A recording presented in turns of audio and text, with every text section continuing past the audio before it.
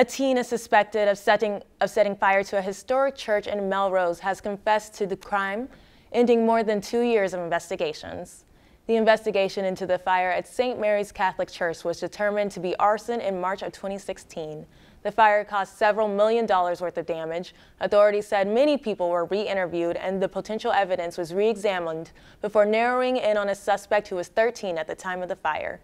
The teen has been charged with first-degree arson and will go through juvenile court proceedings. Juvenile court proceedings are by law confidential, so no further information regarding the incident will be released. If you enjoyed this segment of Lakeland News, please consider making a tax-deductible contribution to Lakeland PBS.